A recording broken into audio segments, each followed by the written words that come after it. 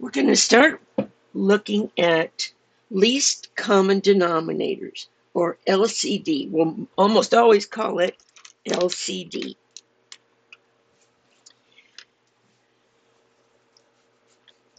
And there are 5 steps, actually 4 steps to finding the LCD, and then 1 additional step to finding an equivalent fraction. So let's go through these steps using an example. Let's say we have 5 over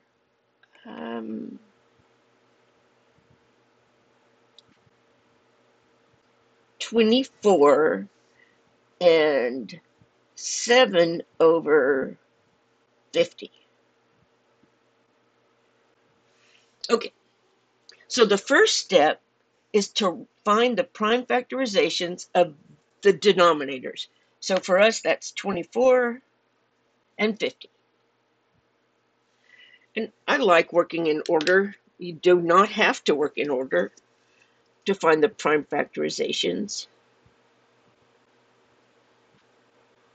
I think we do not need to go beyond 7 for these 2 questions. So let's see. 24. 2 works, so I'm going to go ahead and use 2. 2 goes into 2 1 time, 2 goes into 4 2 times, and both times we did not have any remainder. We all know that 2 goes into 12 6 times, and that 2 times 3 is 6. Since 3 is a prime number, we're all the way down to primes. So we have 1, 2, 3 2's. So the base is 2, the exponent is 3, that says how many 2's, and then we have 1, 3, and I can write it that way, or I can write it without the little 1. For 50, does 2 go into 50? How do we know? We know it's an even number if the rightmost digit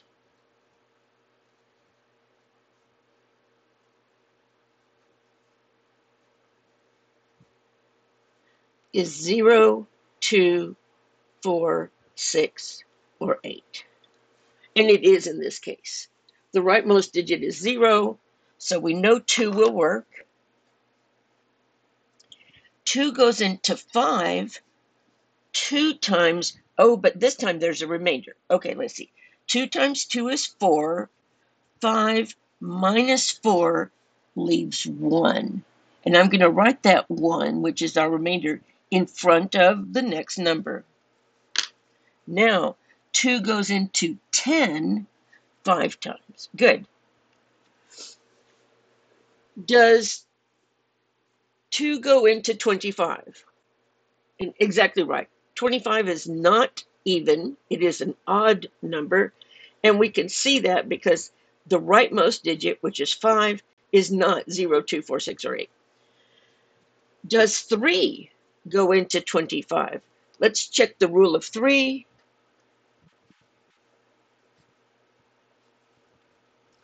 Let's add 2 plus 5.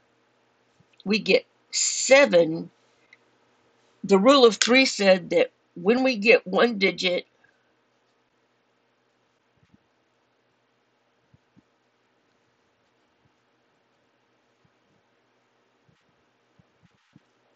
after adding the digits,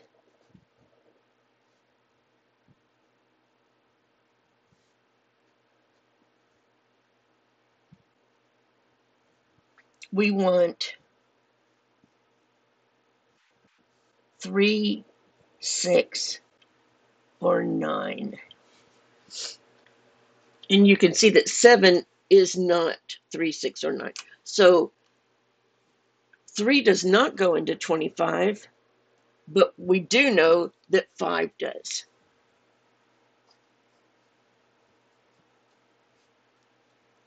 And since 5 is prime, both of these 5's our prime, we're all the way down to prime numbers. And we can see that 50 has 1, 2, and 2 5s. The base is 5, the exponent is 2, the base is 2, the exponent is 1. So if I had 7 to the 4,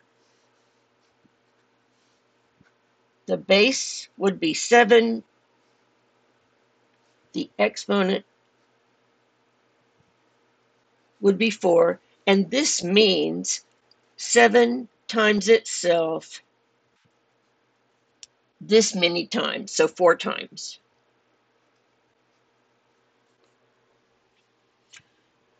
All right, well, we found the prime factorization. That was the first step. Find the prime factorization of all the denominators. So that was step 1. Then it says to write the LCD, write LCD equals. Write LCD equals, and we want to write all the bases of every term in the exponential forms. So let's see. See if I can zoom out a little bit.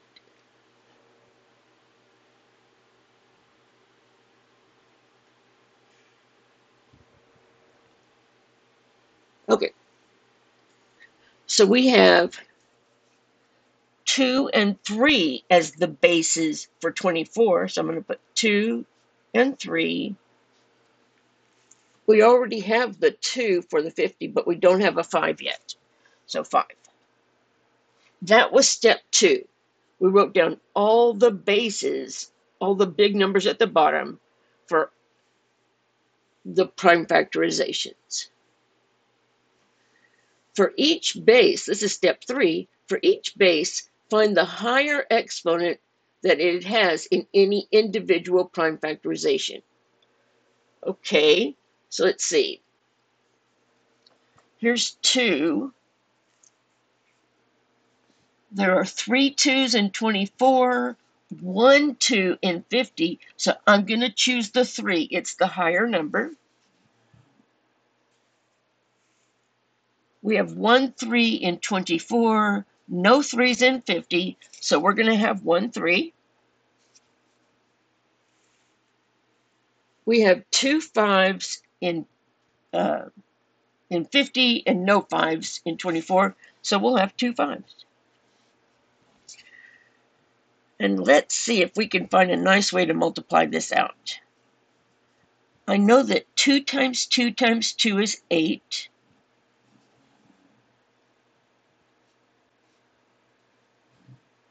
And I'm going to continue to think of 5 squared as 25. And let's look at these numbers. I know that 4 quarters makes $1. So 8 quarters would make $2. So that means 8 times 25 is 200. Times 3, and that makes 200 times 3 easy. So we get 600 because 3 times 2 is 6, and we have 2 zeros. So we found the LCD, and that was the last step was multiplying the numbers. And now it says to find the equivalent fractions, multiply each denominator by whatever number is needed to reach the LCD. Multiply the numerator by that same number. Okay, so we've got 5 over 24 times something. We want the denominator to be 600. And let's remember that 24 was 3 2s and a 3. If 24 was 3 2s and a 3, and the LCD is 3 2s, a 3, and 2 5s, what are we missing? Exactly right, we're missing those 2 5s. So I'm going to put, since 5 times 5, or 5 squared, is 25, I'm going to put 25 over 25. Let's just make sure for our own peace of mind that 24 times 25 really is 600. So 25 times 24. 5 times 4 is 20. 4 times 2 is 8, plus 2 is 10. And then we put a 0. 5 times 2, or 2 times 5 is 10. 2 times 2 is 1, plus 1 is 5. And we're adding. So yay, we really do get 600. Now, if I have 5 quarters, then I've got $1.25, so 125. 125 over 600 is the equivalent fraction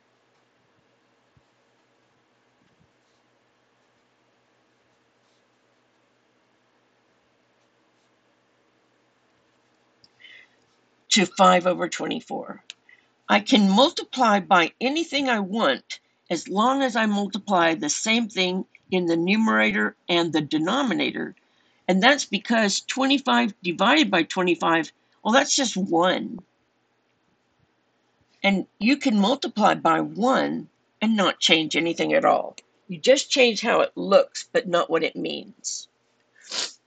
Okay, let's remember that 50 was a 3, was a 2 and 2 5s. And our fraction was 7 over 50.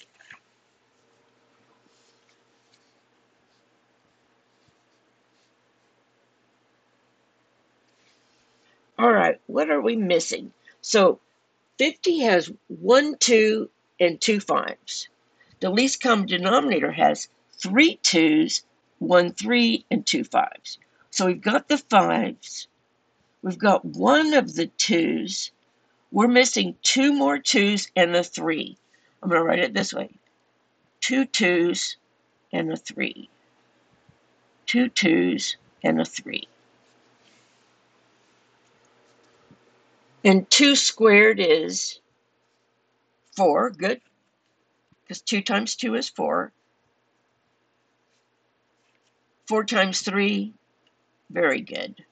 So we're multiplying by 12.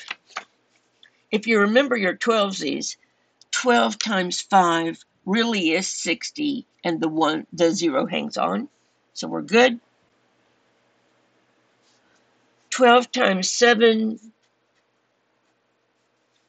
7 times 2 is 14.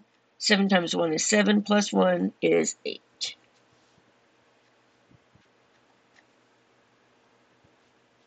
And I never did multiply this out, I guess. Wait. Oh, this one. Here it is. So we have, our two original fractions were 5 over 24 and 7 over 50.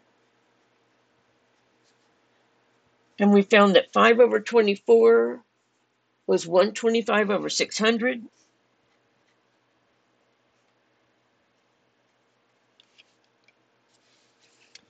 And that 7 over 50 was 84 over 600. So these two fractions, the second two fractions, are equivalent to the originals, but they're nice for us because we can compare them. It's easy to see that there are 125 600s in the first fraction, only 84 600s in the second, so that 125 over 600 is definitely bigger. It would be harder to see which one is bigger if we're just looking at 5 over 24 or 7 over 50.